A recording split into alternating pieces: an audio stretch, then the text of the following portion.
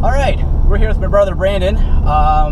He has not been in the Fiesta ST in a very long time, and as some of you remember, there's actually a video from about 3 years ago. That's about 3 years ago. Yeah, it was. Yeah. It was about this time 3 years ago in the fall, shortly after we got done with a lot of the major modifications to the first go-around on my Fiesta ST, and I wanted to get his input of how the car compared to the Fiesta movement car, which was completely stock. So, since the time that Brandon has first driven the Fiesta ST, I've done a lot of things to it. We have the Mountune suspension, the Mountune Sport springs have been installed. We got rid of the Yokohama tires and installed some Michelin Pilot Super Sports. We got a Mountune intercooler, and we have the Mountune splitter, which, guess what? We're not going to go nearly fast enough to make that thing remotely capable of doing anything different to the front of the car. So we've made a couple enhancements to the car that Brandon can actually feel. We also repositioned the gas pedal for easier heel and toe downshifting. It's got a FSWerks short throw shifter and the FSWerks catback exhaust. So quite a few things are different now than were on the car originally. So we're going to get out on our little make-believe test track here and kind of see what Brandon thinks of driving the ST. Now, you still have your Fiesta too, right, Brandon? Yeah, I still have my 1 liter. And how many miles you got on that right now? 87,000 miles. 87,000, which is impressive because you bought that car months after I bought this one, and I have what, 34,000? Yeah, I bought it Thanksgiving 2014 is when I bought it, so it's not quite 3 years old yet. And 87,000 miles on it, and it is still just an absolute. You didn't have that car when you first drove this. So we've done a number of modifications to that car as well. You have some Mountune parts on that, but it's nowhere near the performance level that that this car is. No, I absolutely love my 1 liter, but it is no ST, that is for sure. Some would say it's a poor man's ST, and I actually say it does a really good job at that. We put the springs off this car on that one. It's got ST wheels and tires on it. It has, of course, the Mountune shifter, Mountune intake. And, so yeah, it's a very fun 1 liter that we put together. Oh, it's an absolute blast to drive, but it's still 1 liter. It's no ST. Right. So here we are driving the ST. Behind a moped. Behind a moped going really. No, this is funny because when we were in the Focus RS not that long ago with Chad driving the press car, what happened? We got out on the road and we're ready to film, and we get stuck behind a Toyota Camry or something going 20 under the limit. And now I don't even think the moped can get up to speed because of yeah. This is a problem when you don't have an official test track. So there you go. I have to say, this is the first time I've ridden in the passenger seat of my ST since you drove it. Mm-hmm. This thing feels pretty quick on the passenger side, by the way. Yeah. So there we go. Now we have a little bit more open road. We have some twisty bits coming up here. So well, I guess we should probably figure out what this thing can actually do. Yeah. By the way, the temperature is 90 degrees right now. This is September. Actual temperature. And this is the warmest temperature I've had since installing this intercooler. The warmest temperature we've had since June. Alright, let's see what this thing can do. Some twisty bits. Here we go on the twisty bits. Oh my goodness. Jeez. Okay, this is kind of quick. I should probably slow down. I don't even know. Alright. We don't need to know how fast we were going. It doesn't matter. You're not used to this kind of power out of a Fiesta, so I can see from the speedometer that I'm like, well, apparently you're going quicker than you should. Yeah. So what do you think how this thing got up and went? Alright, so this thing pulls really, really strong. It just doesn't matter. You just give it some gas and the thing just pulls.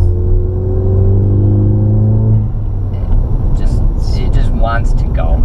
And it's a 90-degree day with the air on. We have the air conditioning AC on, putting the most load on the engine right now. Yeah, and we really only see about a 6 degree. I'm looking at the Accessport right now. Yep. We have a 5 degree above ambient temperature right now on the Accessport after running into some boost. And Brandon actually got into 21 pounds of boost there, just in that little John. And you see the Mountune intercooler at these temperatures is fantastic. So yeah, it's working. How's your intercooler doing on your 1 liter? Not quite that good. No. Stuck in traffic on these 90, 100 degree days, intake temp is around 130 to 140 degrees. So that's scary. Yeah, that's more. That's really more. Not like we traditionally get at this time of the year. So I know you have the ST springs on your car. I do. And you have 17-inch wheels tires on the car. Yep. How much difference do you feel when we went through a little bit of twisty turns there? How much difference do you feel between the ST with the Mountune springs, Michelin Pilot Super Sports, than what you do with your 1 liter? So it's definitely stiffer. It's a little bit stiffer. You can tell that the springs and dampeners are a much higher level than what's on my 1 liter. Even though I do have the ST springs, but I have the factory dampeners on it. Yeah. So you it's a little kinda, under dampened. Yeah. So it's a little under, but you can definitely tell. And you have almost 90,000 miles. And I do have 90,000 miles on it, so they're starting to wear a little bit. So the tires super grippy. The tires on my car also super grippy. Yeah, they're probably pretty comparable. Very comparable. But and for the street, you really can't explore the limits of either car. But just in these S's through here, you can definitely tell that the car's a little bit stiffer. More planted. Yeah, the brakes feel incredible. Yeah, and these have this. Oh, that's right. This has the Hawk 5.0 pads on it, which are, I don't know, one of the best pads I've ever used. This is your first time driving with the Hawk pads. Yeah, I like the feel. My car needs brakes soon, and I'll probably be going with the similar setup for my car. I would recommend the Hawk pads to anybody looking for a real performance pad that you can use on the street. Actually, let me rephrase that. It's a street performance pad, not a performance pad for the street. Yes. I'm sure you can take it to the track and autocross, but 90% of the time, we're not on the track or autocross, we're driving back and forth to work. And I think that's where these Hawk pads really shine. And you were able to brake pretty good back there. Yeah, and pedal feels good. Brakes feel solid.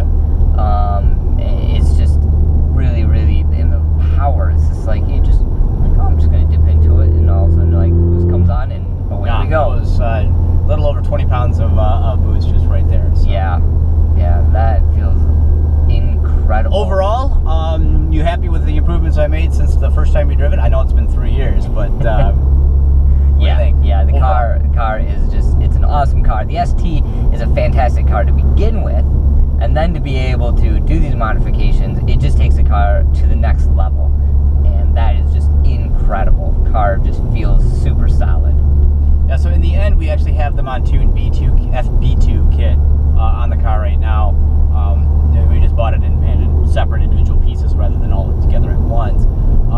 So if you're interested in basically mimicking the same level of performance, you can easily get that through a kit through Mountune, add the Mountune springs to it. As you find out, you really don't need a lot on the performance-wise on the Fiesta ST to turn it into a monster. So, well, I'm glad you had an opportunity to come out and drive the car. You look like you are definitely enjoying some time behind the driver's seat here. I'm finding it very interesting in the passenger seat. The car feels much faster from the passenger seat than it is from the driver's seat. Always does. I'm always so used to driving it on that side. So, overall, thumbs up? Thumbs up, that's for sure. Anything you would do different if this was your car? No. Really? Okay, maybe tint the windows, but that's just personal preference. Should probably put a sub in the back.